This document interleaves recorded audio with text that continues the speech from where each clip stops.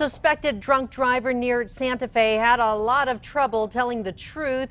He did get one thing right when they asked him why he drove drunk. Why were you driving your motor vehicle if you had just been drinking? Because I'm an idiot. Last Friday, Santa Fe County deputies were getting calls about an erratic driver forcing other cars off the road. They caught up with Xavier Aguilar at a gas station.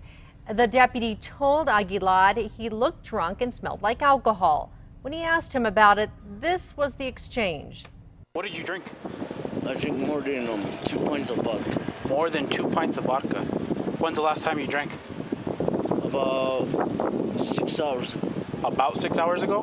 That's the last drink you had? Yes, sir. Of vodka? Yeah. Okay, have you had any beer?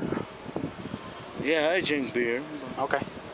When's the last alcoholic beverage you had? About 38 minutes ago. When the deputy asked him how many DWI arrests he'd had, it went from 1 to 2 to 3. Aguilar would blow a .31, almost 4 times the legal limit.